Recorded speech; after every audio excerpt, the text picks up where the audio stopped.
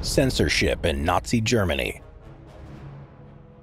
On the evening of May 10, 1933, a crowd of 40,000 Germans gathered in Berlin's Opera Square to listen to a speech by one of Hitler's closest advisors, Germany's Minister of Public Enlightenment and Propaganda, Joseph Goebbels. The speech was to mark an important event. Germany's universities had long been a hotbed of National Socialism, and students had decided that one way to demonstrate their support for the Nazi regime was through public burning of blacklisted works, or those whose authors were considered unsavory by the state. There were claims at the time that the burnings were a spontaneous uprising on the part of the students in support of Nazi ideals, but this was a lie. They were in fact carefully planned and executed by the National Socialist German Students' Union. In the weeks leading up to the burning, libraries around the country were raided and purged of so-called questionable material. Works by Jewish authors such as Sigmund Freud and Albert Einstein were obvious targets. Also singled out were Marxist communist texts and works by foreign authors like Ernest Hemingway, Jack London, and Helen Keller, the American writer who miraculously overcame being born deaf-blind to champion the rights of the disabled. Certain institutions, such as Magnus Hirschfeld's Institute of Sexology, that were deemed contrary to the ideals of the Third Reich, also witnessed their collections devastated. In that particular case, the institute was raided, staff members were attacked, and thousands of books and papers were stolen and added to the piles of those that were to be burnt. It's also believed that in the attack, Dora Richter, the first documented person to undergo gender reassignment surgery, was killed.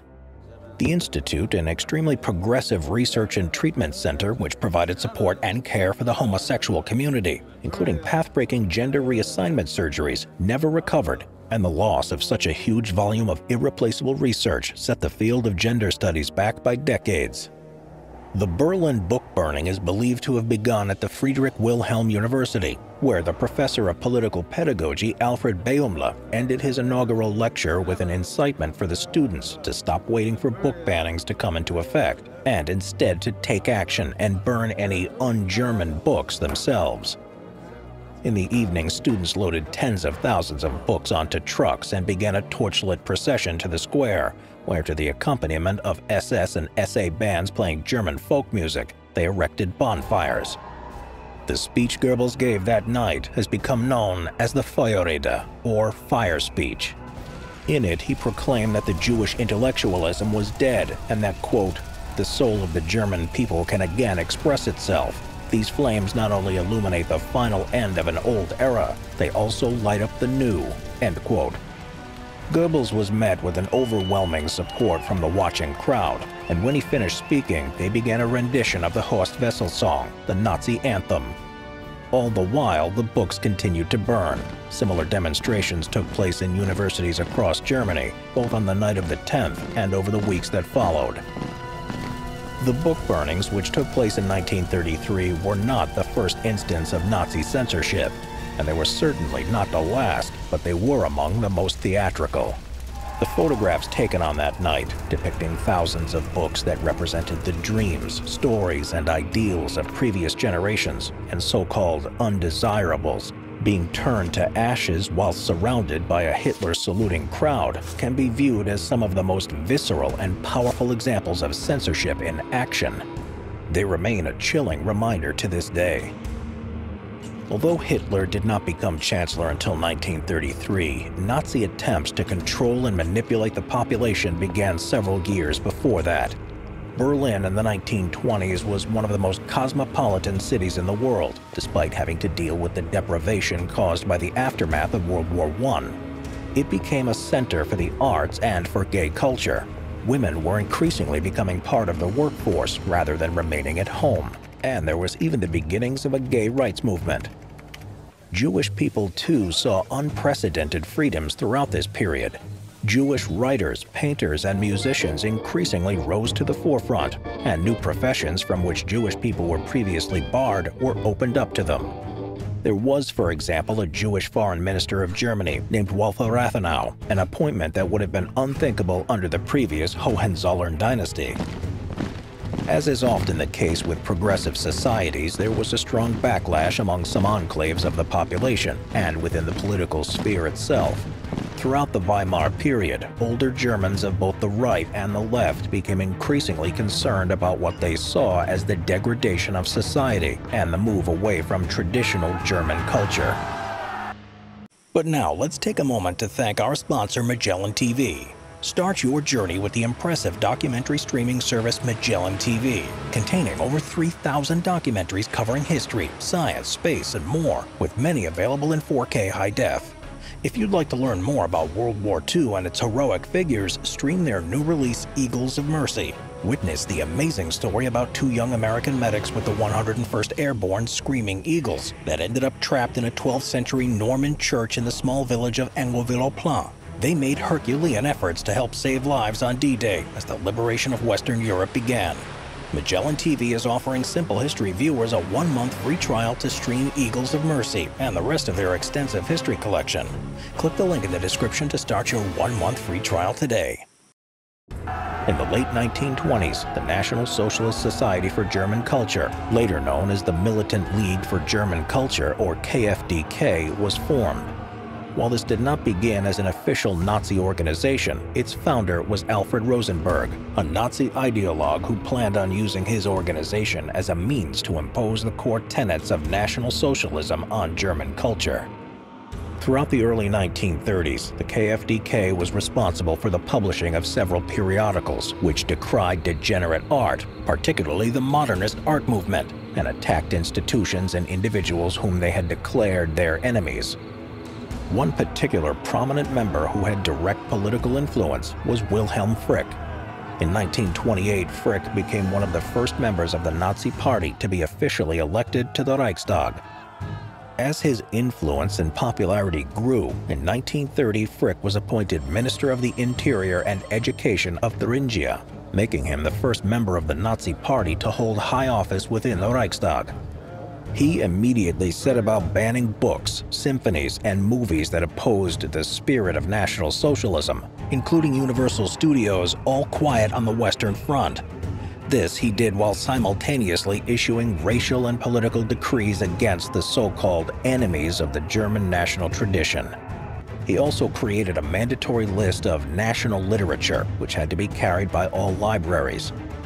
When the Nazis completed their rise to power in 1933, Frick's service was not forgotten, and he was appointed Minister for the Interior of Nazi Germany in Hitler's first official cabinet. In the years that follow, he would play a pivotal role in the regime through his work in implementing the infamous Nuremberg laws, and was a leading advocate of Germany's eugenics campaign. In an effort to quickly and efficiently consolidate their power, the Nazi Party infamously established the Ministry for Propaganda and Public Enlightenment. Hitler recognized Goebbels' genius in these matters, and the new department was essentially created with him in mind. It was through his work within the ministry that the Nazis were able to gain total control over all aspects of German media and creative expression, molding public opinion in a process known as Nazification or Gleichschaltung. In September of the same year, Goebbels created the Reichskulturkammer, or Reich Chamber of Culture. 7 subchambers were then set up to deal with the different aspects of the art and media: film, literature, fine arts, broadcasting, music, the theater, and the press. Anyone who wanted to work with any of these disciplines was required to be a member of its respective chamber. This allowed the ministry to have complete control over the country's artistic and journalistic output and to silence any dissenting voices. Members of a chamber were forced to follow strict measures if they wished to continue working within their chosen field, such as requesting permission to leave the country for work. At the time the Nazis took control, Germany had around 4,700 periodicals in circulation, the vast majority of which were not loyal to the new regime. Germany becoming a one-party system unsurprisingly led to the closure of a number of these new outlets, particularly the more politically motivated, as laws and underhand deals designed to Aryanize businesses witnessed a dramatic thinning of the field by the time the Reich Press Chamber was established. There remained plenty of work to be done, however, to ensure the destruction of the free press. The Editor's Law of October 4, 1933 forbade Jews or anyone who was married to a Jew from working in the press. Daily instructions were handed down by the ministry to newspapers dealing what stories they could tell and how they could tell them. Failure by any editor or journalist to comply with these instructions could result in them losing their jobs or, in extreme cases, their admittance to a concentration camp. In simple terms, it was strictly forbidden to publish anything that would be seen to weaken the strength of the Reich. Goebbels was particularly interested in the use of the relatively new technology of radio as a means to spread propaganda throughout the populace. At the time, radio stations within Germany were nationalized and controlled by the post office, who owned the National Broadcasting Company and collected license fees from households that owned a radio set. These circumstances meant that it was relatively easy for Goebbels to seize control of the entire network and bring it under the auspices of the ministry. From there, it was simply a matter of firing anyone deemed unpatriotic and replacing them with those loyal to the party. Through these means, the Nazis secured a direct mouthpiece right into the homes of millions of German citizens. Undisputed control of the radio also allowed Goebbels to steer the German population away from what he considered decadent influences, such as jazz music, which was forbidden during the Nazi regime. During the war years, censorship measures became even stricter. On September 2, 1939, it became illegal to listen to foreign radio stations. Anyone caught sharing information from foreign news broadcasts could expect to receive the death penalty. The need for paper rationing throughout this period also encouraged the Reich Chamber of Literature to increase regulations for publishers. From 1940 onward, they were required to provide advance notice of all books to be published and their respective authors.